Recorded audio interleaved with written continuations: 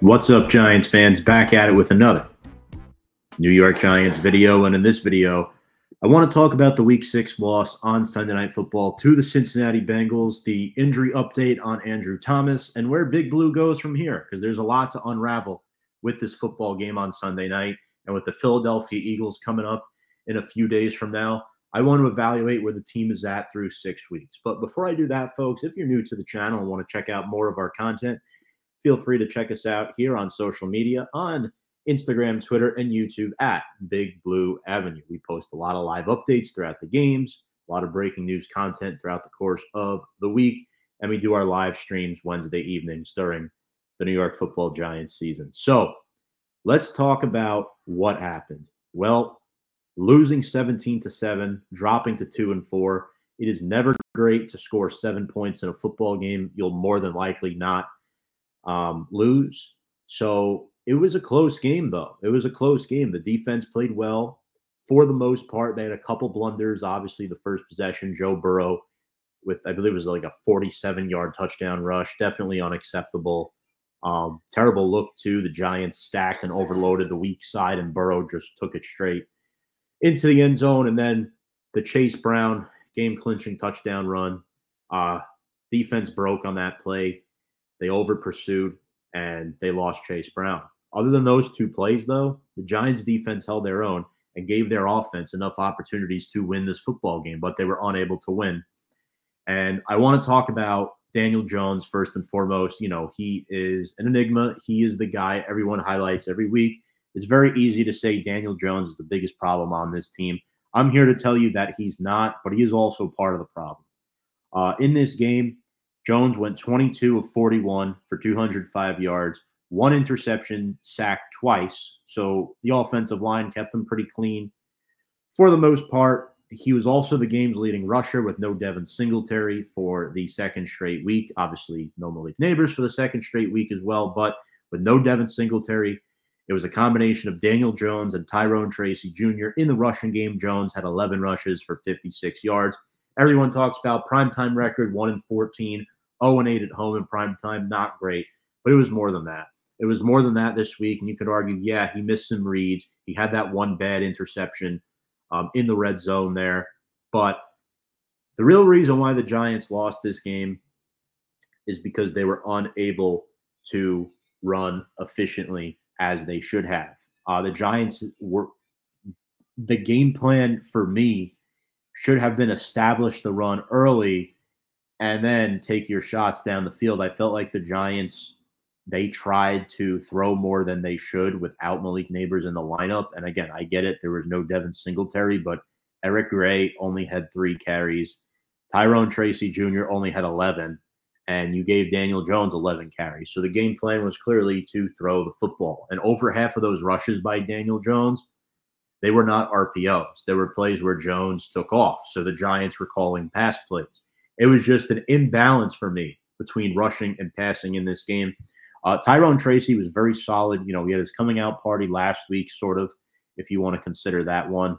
11 rushes for 50 yards and 1 touchdown, 6 catches for 57 yards. The turnover definitely hurt the Giants in that game, but the receivers are also a problem. You know, Darius Slayton played banged up in this game. Jalen Hyatt is not a vertical deep threat that Big Blue thought that they were, and yet the Giants were still throwing the ball like there was no tomorrow without Malik Neighbors. Not a good look. Slayton had 6 catches for 57 yards, had a drop. Wandale, 5 for 50, intermediate guy down the field. And look, Daniel Jones is part of the problem. Yes, he didn't play awful, though. Theo Johnson had 3 catches for 30 yards. And, yeah, there was also that one huge illegal man downfield on the Giants when they had that, what was it, like 60-yard bomb play to Darius Slayton that got called back. So that's not Daniel Jones's fault. If they hit that play, Giants potentially win this game or lose by 1 possession instead of 2. So there are a lot of ways to carve this one up. For me personally, I am going to blame a couple different areas here. As I mentioned, the wide receiver play, and to be honest with you, Andrew Thomas's injury really proved costly this week. He was playing a tough game. I give him credit, but he gave up 2 sacks to Trey Hendrickson, and he also had that illegal man downfield penalty. So that wiped out a huge play. Now, I'm not sitting here saying, oh, Andrew Thomas is the one to blame. No, for me, it was more the play calling in this game. I would prefer to see more runs and old school physical mentality early on in the game before they fell behind. I mentioned the 2 sacks given up by Andrew Thomas. Well, turns out Andrew Thomas suffered a serious foot injury in this game. He is likely out for the season. There's no official ruling on that yet. He is, outside of Malik Neighbors, the best player on this offense. He's one of the best left tackles in the NFL. Personally, I'm biased. I think he's top 2. But he's getting an MRI. There's a fear it could be a Lisfranc injury. Now, what that is, it's an injury to the bones or ligaments or both in the middle part of the foot. And that's not something like, oh, it's a heel injury. You know, he could play a little differently, move a little differently. No, this is a pretty serious injury. It might require immediate surgery, and that would potentially end his season. It definitely sucks to lose Andrew Thomas. He's one of the 2 offensive captains. He's the anchor of the offensive line, and he's a veteran. You know, 5th-year guy now, got an awesome contract extension last season, playing on his 5th-year option actually this year.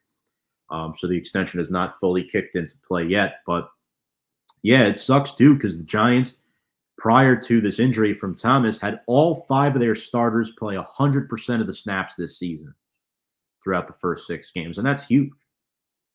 Look what happened when Andrew Thomas went down week 1, 2023 against the Dallas Cowboys. Daniel Jones was running for his life, got sacked like a maniac, running like a chicken without a head. And now you lose Andrew Thomas, and there's several different things the Giants could do. What I would like to see the Giants do at this point is move Jermaine Eluemunor from right tackle to left tackle.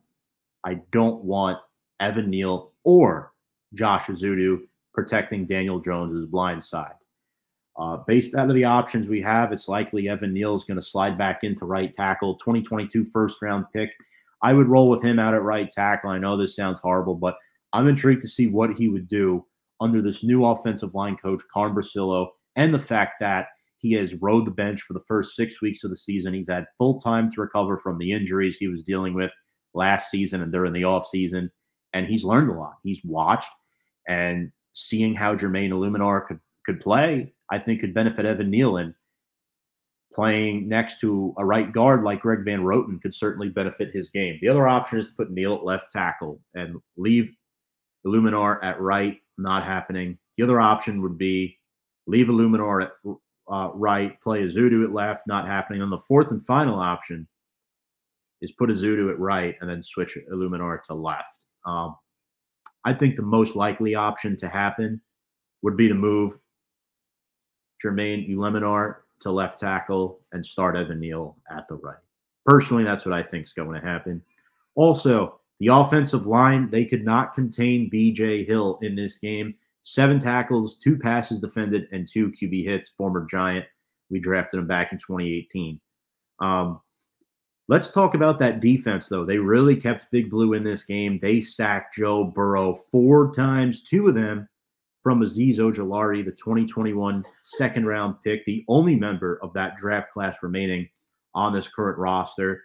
Got the opportunity due to Kayvon Thibodeau being out with an injury this past week.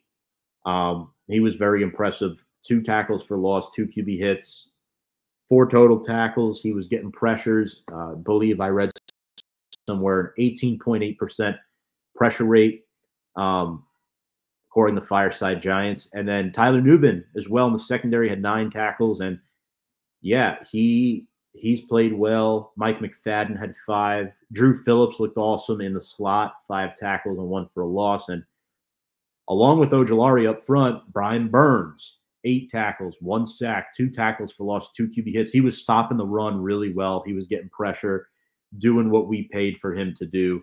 Dexter Lawrence had his 7th sack of the season through 6 weeks. If I'm not mistaken, that is up there. That might even lead the NFL at this point due to Aiden Hutchinson's unfortunate injury.